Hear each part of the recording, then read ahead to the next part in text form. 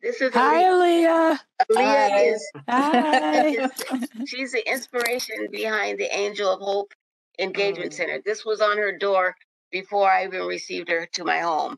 And it was just Alesia, the Angel of Hope for Children. So what that meant was whatever I did for her, I was going to do for other children. Mm-hmm. And that's it. Wow. Wonderful. Well, good morning, everybody. Thank you so much for joining us. My name is Lenny Orlov. I use he, him, his pronouns, and I'd like to welcome you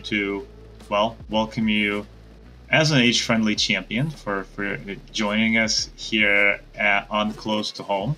Today we'll meet Alesia Cannady and learn about Women United, an organization that's providing support to grandmothers caring for grandchildren. We'll also hear a very brief update on vaccinations and Washington State reopening. I mean, a very brief update. And hear from our sponsor, the Seattle Public Library. If you find this kind of events, this kind of programming of value, please consider subscribing to our channel on YouTube. It's at Aging King County. First, though, I would like to acknowledge that we are on the traditional land of the first people of Seattle, the Duwamish people, past and present. We honor with gratitude the land itself and the Duwamish tribe. And we want to invite you to visit the Duwamish tribe website, which is at duwamishtribe.org, to learn more about the Duwamish people of the inside who are still here, and find out how you can get involved. And we thank you for that. And as we move to the next slide, I want to introduce my crew to you, and it's a crew of many. And so here in the studio we have Gheeda, Hamam, Justin, Englund, Karen, Winston, Meg, Woolf, and Michael Taylor-Judd, and I'm again your host, Lenny Orlov.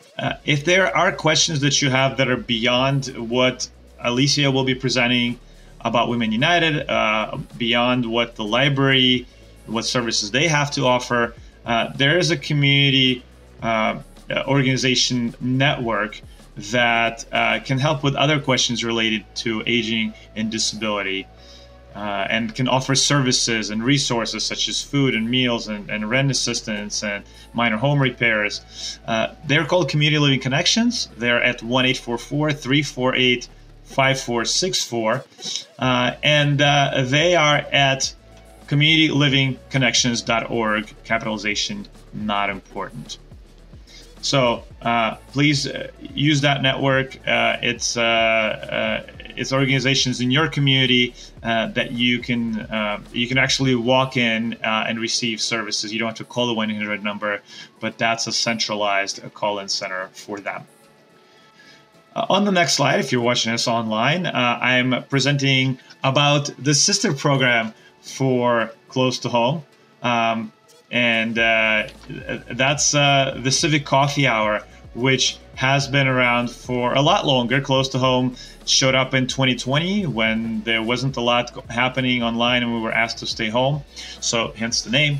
But the Civic Coffee Hour has been around for over a decade, and that the goal of that program is to bring community elders closer to government leaders, so that questions can be asked, feedback provided in a direct forum. And it's always been an in-person event, and we've done it in a variety of locations, most recently at the Central Building in downtown, when we outgrew that space, when we had additional folks joining us that speak other languages other than English. We were lucky to secure partnership or sponsorship from the Seattle Public Library. So with that, we moved into one of the really great spaces over in the library, and the library stayed on as our co-sponsor even during the pandemic. And so the benefit of that is hearing about what the library is doing and how they're reopening and what what their updates are. Before turning it over to our library partner, I do want to invite you to come back next time on July 15th I think this is a much anticipated update on coronavirus in general, but also on vaccinations, on variants, on how public health is administering. How are they handling this real major happening, this major event of our lives that's taken over our lives? We'll get an inside look at long-term care facility support from Shauna Clark, who is a registered nurse with Public Health Seattle and King County. And we'll hear about what epidemiology and immunization does from James Lewis, MD, MPH, also with Public Health Seattle and King County. And you'll access it the same way, bit.ly/age-friendly-live, and each word is capitalized there. That's always going to be your hub for accessing our events, whether they're virtual or eventually we move on to hybrid events. That's our dream. You'll always be able to get in through there, regardless of platform that we're using. And that will also have the most updated instructions on how to use language access and how to access these events in general. So if you navigate there before the event, anytime really, 24/7, you can click on the instructions and check it out. And you can also view previous episodes in the embedded YouTube playlist there on the same page if you missed any of our events live. As I mentioned, though, both of these are produced in partnership with the Seattle Public Library. So next up, I want to welcome to the stage Nancy.Slote, who is the Older Adults Program Manager with the Seattle Public Library, or the Special Agents for Age-Friendly Things over at the Seattle Public Library. Nancy, we value your partnership so much, yours in particular, but the libraries in general, and we're trying to do even more as we begin to reopen, and that, I believe, is what you have for us today. So without further ado, please take it away. Good morning, everybody, and thank you, Lenny. So I am the Older Adults Program Manager at the library, and I work on creating programs and services that are age-friendly and of interest to older people in our community, and to make sure that our services are accessible to everyone. I also work with the many organizations in Seattle and King County that work with older people as well, to see how we can support their programs. So it's great. At the beginning of these programs, I always give an update on the library and our road to reopening and any cool services that are happening at the library, new things to get at the library. And I also just want to say how much I appreciate our partnership with Age-Friendly Seattle and Seattle Aging and Disability Services, and the Age-Friendly crew, Lenny and Mag and everybody else who's hosting and behind the scenes today. So could I have the next slide?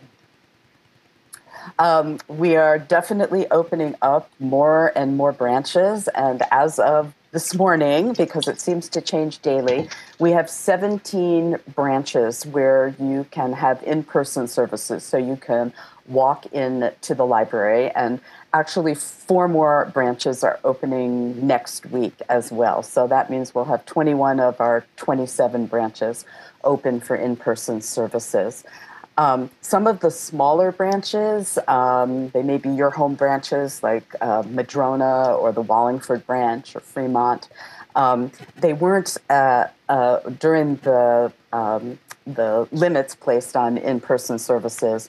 They weren't physically big enough to have in-person services, and for a long while we were also quarantining materials and books that had been returned to us, so there just physically wasn't enough space. But we will be working very quickly to open all of the branches.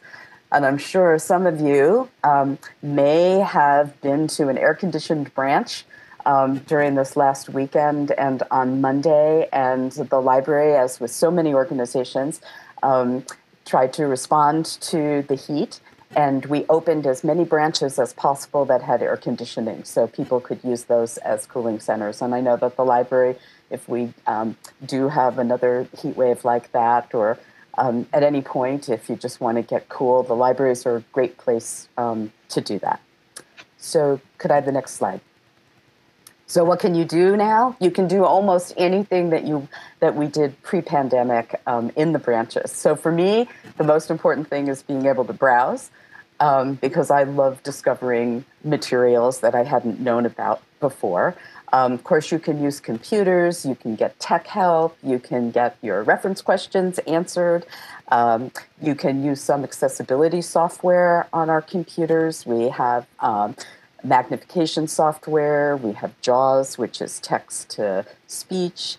You can, on some of the branches, you can actually check out a laptop to use in the building itself. Photocopying, scanning, pick up your holds, use our Wi-Fi. Just, you could sit in the library and read a magazine and newspaper. I know a lot of people enjoy that. Could I have the next slide?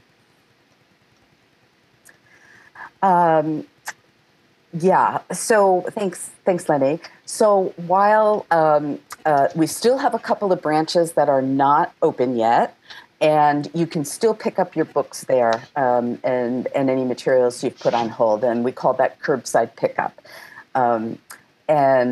Basically, you put a hold on a book, you wait for the message to come that it's ready, you go to that branch, and you walk up and you get your materials, and the staff will check it out.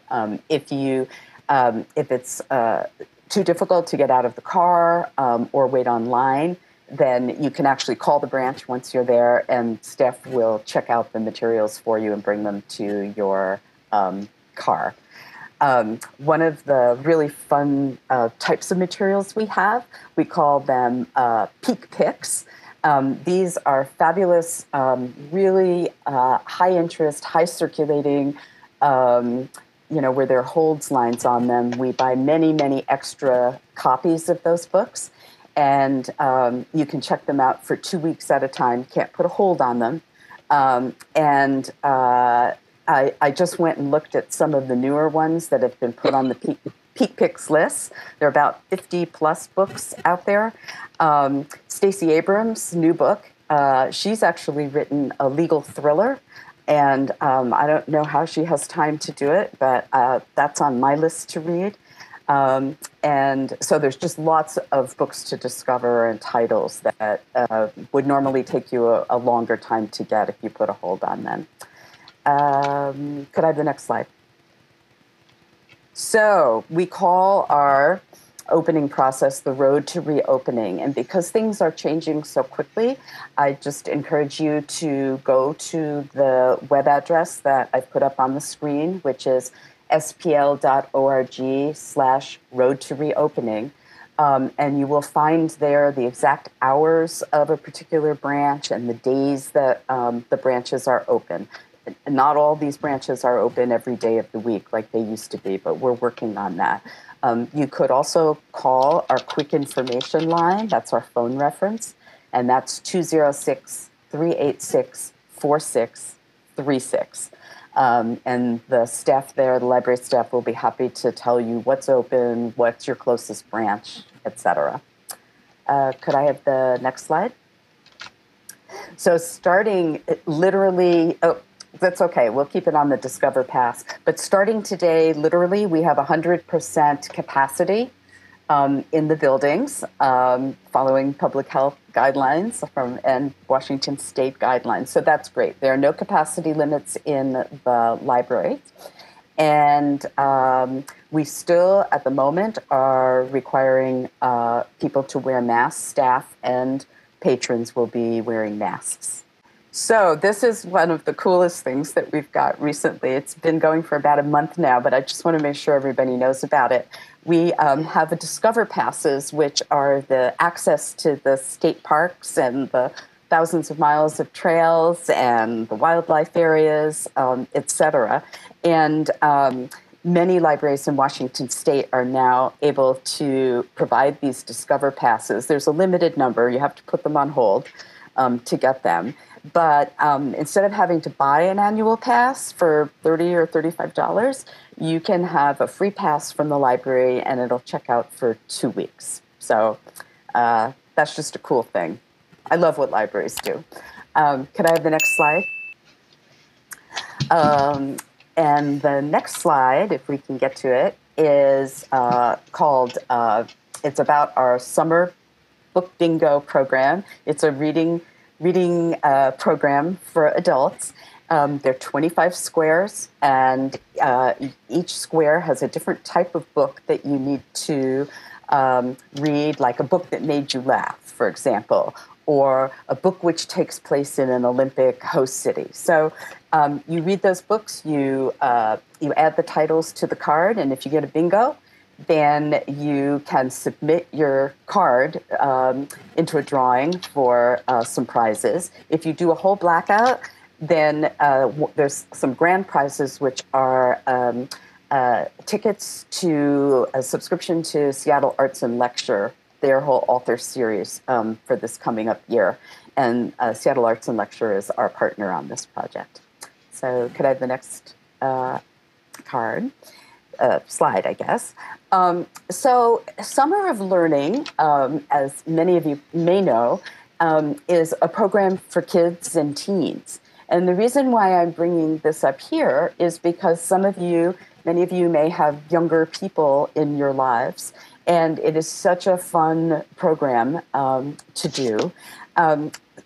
Some of you may know Summer of Learning as summer reading. Maybe you even did it as kids.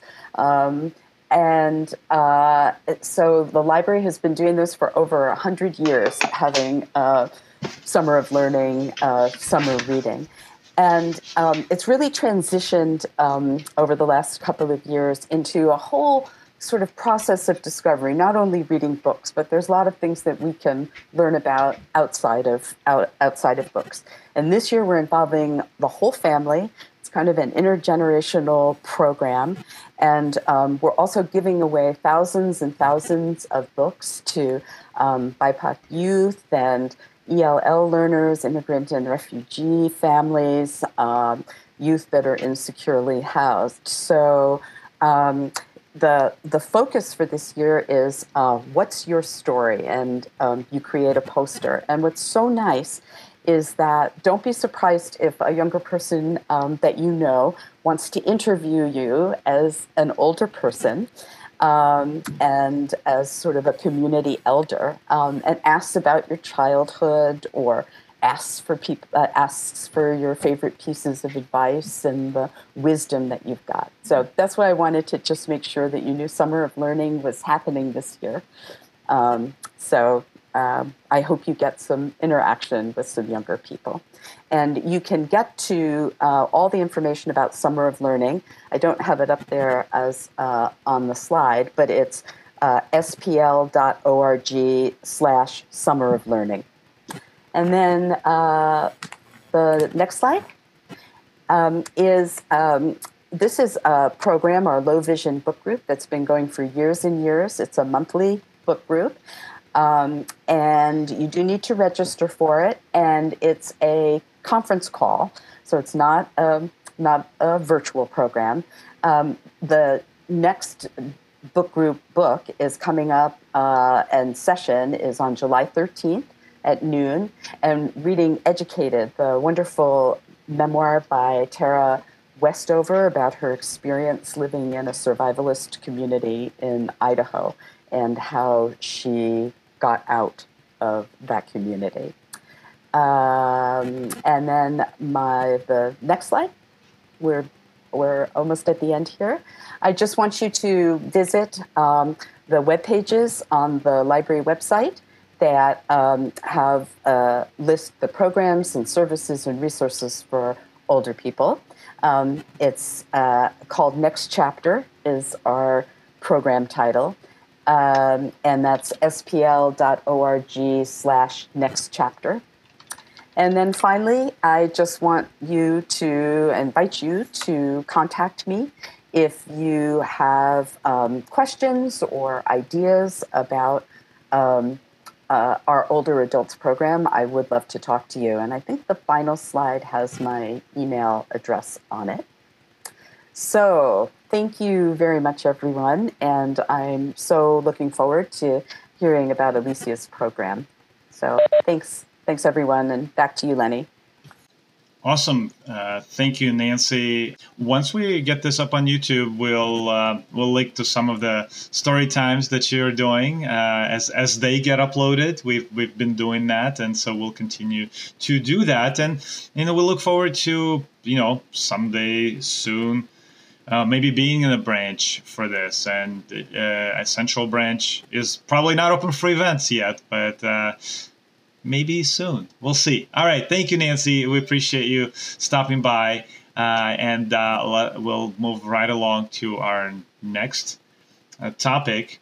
As I mentioned, we're not going to spend a whole lot of time on this topic because in just a little short time on the 15th, we'll hear the experts about this. I just want to remind folks about this webpage, and the webpage is coronavirus.wa.gov. That's the website that's been set up by Washington State Department of Health. It's been set up for over a year now, and it has the latest updates. No real changes to this website. This is the same thing we shared with you last time. I just wanted to share with you the phone number that you can call if you're not looking for this information online. That phone number is 1-800-525-0127. You can ask any questions about COVID-19 pandemic, and they will provide information. You can find out where vaccinations are available at that number, but also you can text from your cell phone. It doesn't have to be a smartphone, any phone, to a short number 438-829 with your zip code, and you'll immediately get a couple of locations that actually have vaccines in stock. And we're talking about vaccines that are now available to anybody who is 12 years and older.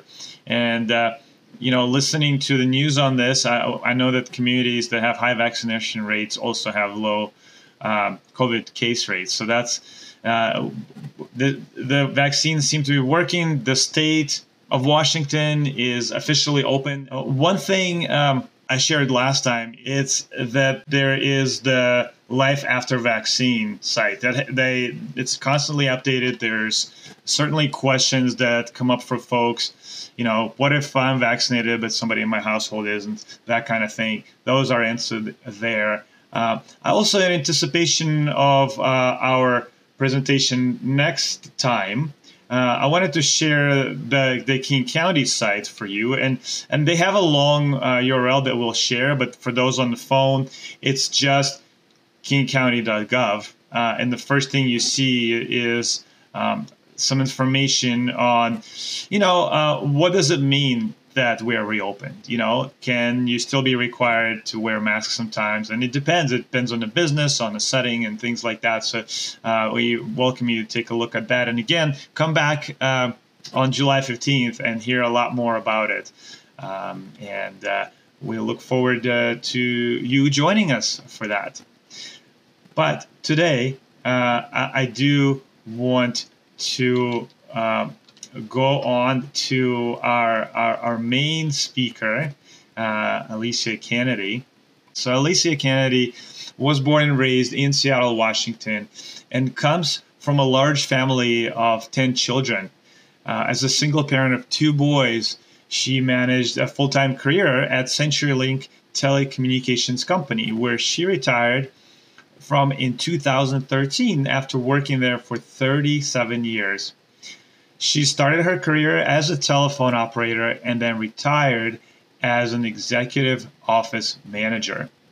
I'm sure you'll hear a lot more about Alesia's caregiving journey that eventually inspired what is now Women United Seattle. But I just want to mention that Alesia's work has been honored and recognized by the Seattle community. Her list of accomplishments includes the Unsung Hero Award for her Kinship caregiving community work, coverage on numerous local TV news programs. She was also recognized in many publications such as South Seattle Emerald, the Seattle Times, Crosscut Magazine, the Seattle's Child Magazine, the Children's Home Society of Washington newsletter, and the West Hill Community newsletter. I'm sure you'll hear more about the website address, but it is womenunitedseattle.org. I hope that you will check it out, but hopefully not right now, because right now Alesia is here. Alesia, your mic is open. Your stage is yours. Thank you so much for being here. It's an honor, and I look forward to learning more about your organization. Thank you, Lenny. I'm glad to be here. Good morning, everyone. Thank you for joining us today. As you said, I'm Alesia Cannady. And yes, my journey does start with caregiving way, way back, as far as being a kid in a family of 9 girls and 1 boy. I was that middle child. So I took care of the children that my sisters had. And then I also had to take care of the younger ones, getting them ready for school, combing hair, getting them dressed, and cooking. So caregiving is in my blood. It's just been a journey, and I just look at it and know that whatever it was that I was doing, I was being trained for something else. But along my journey, growing into a young woman and having my 2 kids, I always ran across women that seemed to be having challenges, and I always stood beside those women, because even though I came from a large family, they didn't have very many opportunities for those sisters to stand by me. So I always made a vow that I would always stand by a woman. If she comes to me and needed my help, that I would be there for her. But how my journey with Kinship started is taking care of my nieces. I had 2 nieces that my sister had she had given birth to the baby.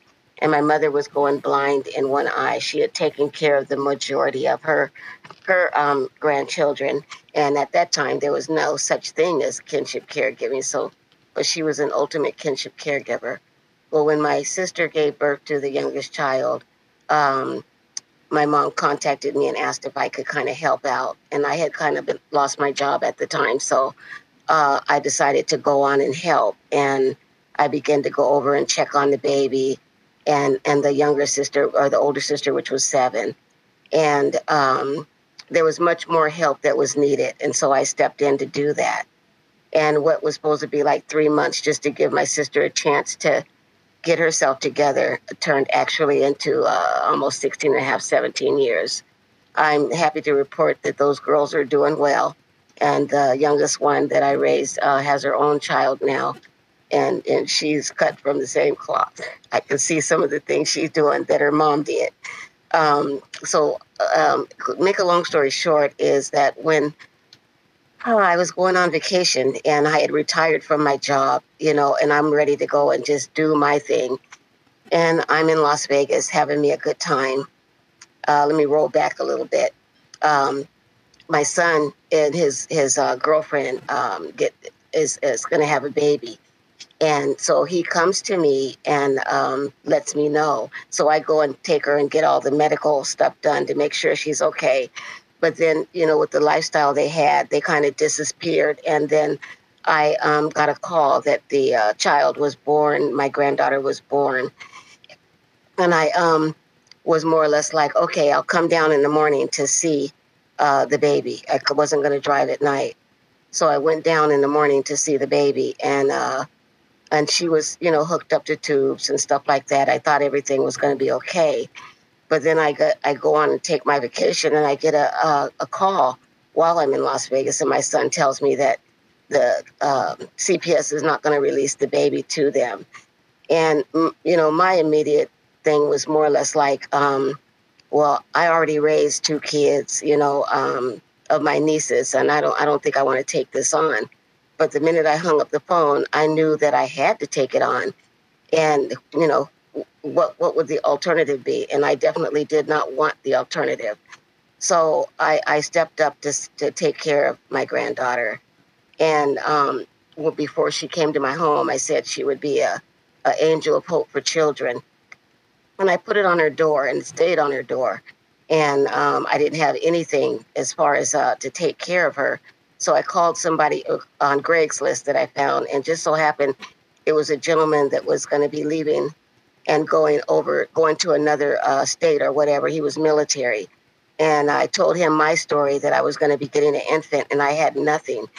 And he told his wife. And that following day, he pulls up in my house with a truck full of everything that I needed to take care of a child. And even though I had all of the things, it was just such a blessing. I was still afraid because I hadn't had a baby in my life in a really, really long time. And I was like, okay, can I do this? And the whole time I'm thinking, I can't do this. I can't do this. But there was a little voice in me telling me to go to raise. And I remember that when I was raising my nieces, that I had her enrolled in something called Raise, but it was to help her through school. But the little voice kept saying, go to Raise. So I packed this baby up and I took it to Raise. That's called Renton Area Youth Services. And I took her to Raise in the little basket, that we carry, the carrier. And I went to the door and I just kind of told the people there what I was getting ready to take on, and I had no clue of what to do. And as I sat at the counter telling the ladies my story, they began to cry. And that was the beginning of being a kinship caregiver, which when I was raising my nieces, I knew nothing about, nor did I have any help or anything. So I got involved with Raise, and they helped me to just basically take that load off and to be able to understand that there were more caregivers out there like me. So it got to a point where every visit that we would go there, and it was just good because it was being connected to something. It was a sisterhood of all of us going through the same thing. And as I would go there, I just wanted to give them something positive, because a lot of times, we got such a burden on us that it's really, really hard. And it's not so much of a burden, it's just the hardness of what we're doing and not that much support around it. So I would go in there and I write poetry. So I would either recite poetry to the group at the beginning and the end of the meeting, just to uplift those ladies in there. And it would just uplift me to be uplifting them. And to make a long story short, I stayed with Race for quite some time. And then I decided that, you know what, I had been doing my Women United organization since 1994. And it just evolved into helping women that were in different type of crises, to helping my mother, helping my father, helping my sister that was in a wheelchair. And then, the last part was just taking care of my father, my nieces, and this was going on all at the same time.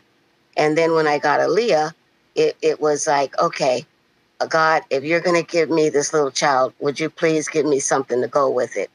And what he gave me was the Angel of Hope Engagement Center, that is my home, and it's designed to basically to have caregivers be able to come and have a respite spot, but not only that, to keep the connection with the children so they have a place to play while the caregivers are getting their respite.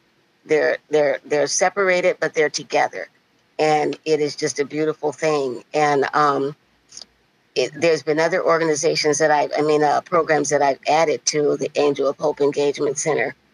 And so it's providing that respite for the grandmothers. It's doing the Love Train.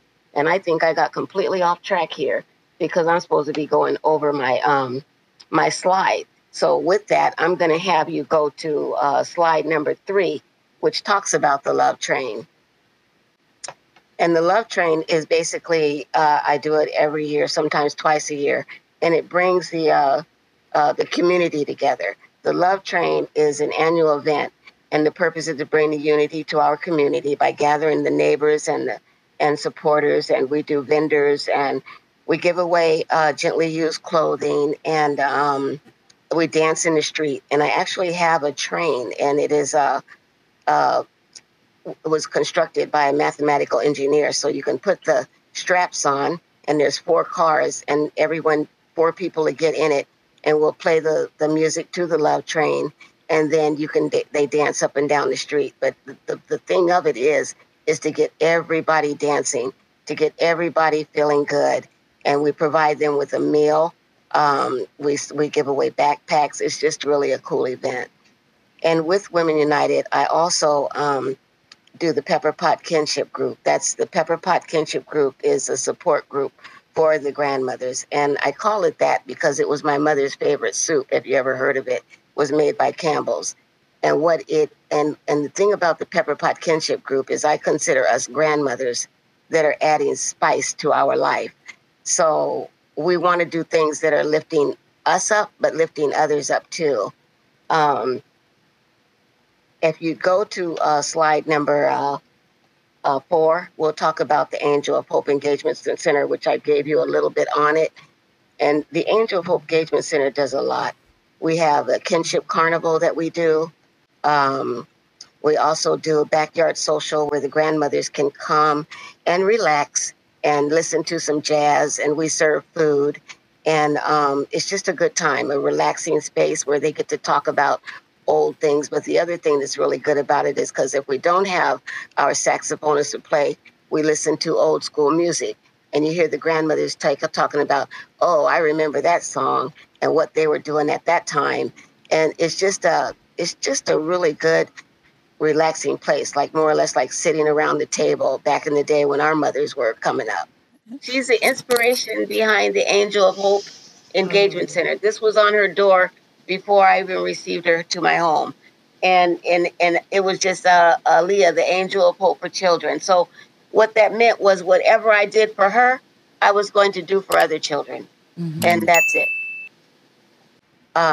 Grandma's Hands is a program that I implemented under the Angel of Hope Engagement Center and Women United. And what that was is, let me go step back one. Threads of Change was the first program that I did, and that was funded by the city of Seattle. It was an innovative program that they gave me my very first grant for. And what that was to get the grandmothers to basically pull those talents and things that they had off the shelf that they weren't able to do when they got the children in their life. And so the city of Seattle funded me to start this program, Threads of Change. And what I did was I started a class at the Skyway Firehouse that gave grandmothers a chance to get their sewing machines off the shelf and let's start sewing and let's start making things. So they did. And they graduated from the class, and what they graduated into is Grandma's Hands. And Grandma's Hands is significant because it's our hands, and it's been our hands for history that have molded our children and that have molded their lives. So Grandma's Hands would make pajamas and pajama bags and pajama boxes. And these boxes and bags were basically given to Catholic Community Service so that they could distribute these bags to kinship kids that are just coming into the system, and they were getting to be in place with the grandmother. So it would be like a welcome package for those children to come in and have something that was of their own. And the pajamas would say, the T-shirts would be I Fly. And I Fly to me, the acronyms of it is inspiration, faith, and love for our youth. So if you got a T-shirt, it would say I fly with faith. I fly with peace. I fly with love, strength, hope, courage. Any of the words that's going to put a positive seed into the life of that child or that family. And Grandma's Hands didn't only do that. We also, when the pandemic came, we had the grandmothers that were really having a hard time. One of them did get COVID. And so we had to do something to kind of keep her lifted up and keep the others out of depression because of it. Even though they went through that, I had to come up with something that would help pull them out, lift them up again. So we started a mass project of making the face masks that was funded by Best Starts for Kids. It was great. And we made face masks, lots and lots and lots of them. And then we took them down to the local stores. Even though we were masked up, we did our distancing, we had our gloves, and we distribute those face masks to the women, men, children, anybody that came by, we would give them a face mask. And that was just a really good project, and I'm really pleased to have been able to do that for our community. If you would go to the next slide, please, that would be slide. Next slide. Okay, so Women United is now being funded by the King County Veteran Seniors Human Services Levy. And we are doing some really good things. I have been basically doing things with the community. We have a Kinship Carnival that's going to be coming up pretty soon that's open to the community and Kinship to be able to come and have this carnival. During pandemic, though, I had to basically make a private carnival because those kids have been stuck in for so long. And I know how I felt, and I know how my granddaughter felt, who was 7 years old, and I had to do something. So I decorated the yard as a carnival, everything, the balloons, the tent, the little carnival boxes for lunch, the carnival music, the teeter-totter merry-go-round, the train was in it, and we opened it up and made private carnivals for those kinship caregivers. And we had like a good little participation for the time that we did it. We got about 5 or 6 families that were able to come once a week and experience that. And when they left, they were able to leave with a T-shirt that said Kinship Carnival 2020, and it was personalized with the child name, and they would leave with a little bouquet of balloons. So that was really something good to do, and I loved it. Gosh, it's just like, what else? But I did put out a video, which is a outreach video that we are doing to basically just let you know a little bit more, not only from my perspective, but from the perspective of other people. And just to know that Women United is a loving, open organization. And I just need people to know that there are grandmothers out there that do need help. They do need support. You may know them, or somebody else may know them. And we need to reach out to them wherever they are and make sure that we wrapped our arms around them and bring them in. You never know what a grandmother is going through, regardless of what else she might be doing. So, we really need to reach them and bring them to a space that is basically full of love and full of life. And you can, visit my Facebook page or my website. But I want you to always remember that Women United is here to lift you up. And I look forward to speaking to any other grandmothers that come my way or anybody else that has any questions about my organization. And my next event that I have coming up is called It's a Family Affair, because that's what Kinship is. We're taking care of families. And not only are we taking care of families, we're becoming a family amongst each other. And we need to remember that is so important. We are a family amongst each other. So I appreciate you all. And if you have any questions, feel free. Thank you so much, Alesia. Really a touching story, and what you're doing for so many years makes so much difference in people's lives and grandparents. I didn't grow up in this country. I grew up in the former Soviet Union, and the grandparents are very revered in our culture, but there really isn't any kind of support like that I'm aware of. So this is great to see in the United States and in your community. And thank you for your presentation. I know you have a YouTube video. We will share the link. I would like to invite to the stage a colleague of mine in the planning unit at Aging Disability Services, and who introduced me to Alesia, Karen Winston. Karen is a guest moderator today on the show, and I was wondering, Karen, is there anything else that came through in the Q&A? Any questions or feedback for Alesia? Okay, yeah, it looks like we had 2 questions. The first one, Alesia already answered.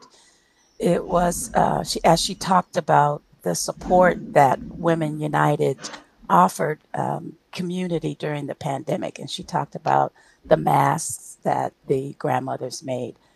The second question has to do with the Family Affair event.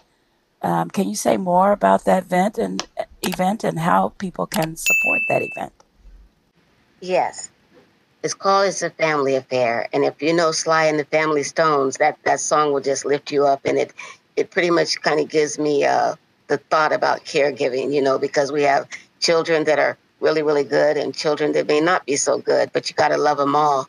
And It's a Family Affair is going to be a fundraiser, and it's going to be really, really nice, I believe. It's going to be held at the Angel of Hope Engagement Center, and we will be talking about the history of kinship caregivers, because if you go back and just think about it, way back in the slavery days, mom may have been in the big house and dad was in the field. So then if that was the case, then who was taking care of the kids? Doing the cooking, doing the cooking for the kids, cleaning, also making their clothes. And I know that just from my grandma, is that, the things that they did, and they kept the kids grounded. So grandmothers are very, very important. So yes, it's a family affair will be held at the Angel of Hope Engagement Center. And if you go to my website, you will see the whole flyer on there regarding that. It will be a 2-hour event. It'll be music. There will be other people speaking about their grandmother experiences being raised by a kinship caregiver. Yeah, so there'll just be, I want you to be surprised. So, yeah, so if you go to the website, womenunitedseattle.org, and check it out, I would love for you to attend and come join us. Great. And it looks like that's it for the questions. Thank you, Alesia. You're welcome.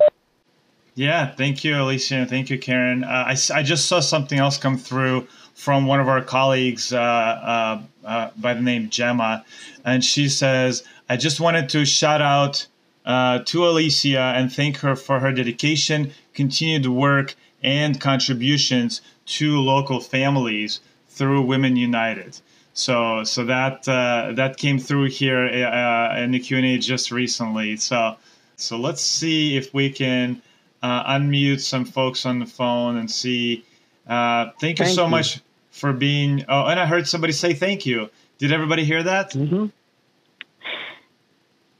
Thank you for letting me in on the meeting.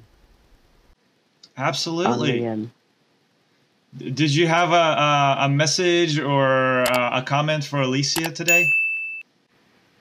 I thought that was an incredibly good presentation, and I'm glad there's a support system out there for any grandparents, any grandmas who have been forced to circumstance to raise grandchildren instead of having the later years to themselves.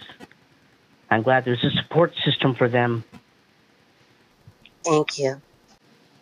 Yeah, so important, and thank you for being here. Thank you for joining us on the phone, and thank you for your kind words at the end here. Well, I think with that we're out of time. Thank you, Alesia, and thank you, Karen, for being here. We did have another women's organization that we featured in a program earlier this year. It was Immigrant Women's Community Center. So it's so important to feature these community movements. Really is what they are. And so thank you again for finding the time to be here. We'll put it up on YouTube. I'll let you know when that's posted. And with that, I want to go ahead and close this out. Thank you all so much.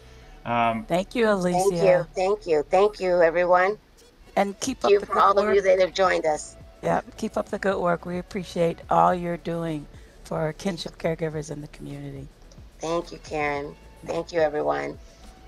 Yeah. I hope you'll come back on July 15th for our next event, which is the Civic Coffee Hour, and then in a month's time, if you so the very first Thursday of August, which is August 5th, we'll look forward to seeing you here again. Just use the same link, bit.ly/HFriendlyLive. But we'll see you all later. Thank you all so much, and take care. Thank you, everyone.